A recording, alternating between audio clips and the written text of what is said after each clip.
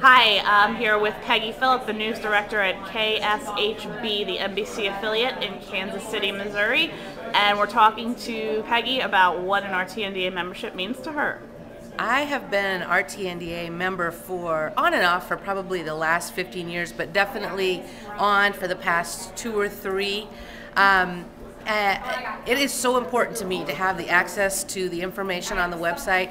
I've been in TV news for 30 years, but I am never too old to learn, and I really appreciate the reminders I get from going to the website and occasionally the networking I have at the conventions in Las Vegas and wherever. Okay, wonderful. Thank you so much.